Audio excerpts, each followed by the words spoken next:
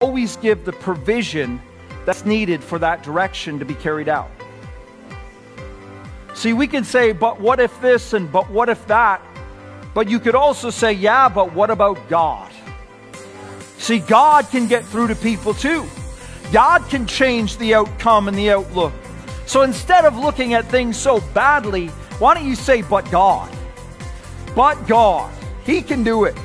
So we can have confidence in Him. We may not have confidence in ourselves. That's okay. We can have confidence in God.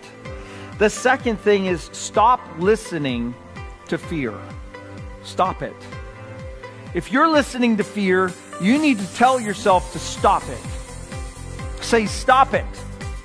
Come on, say, stop it.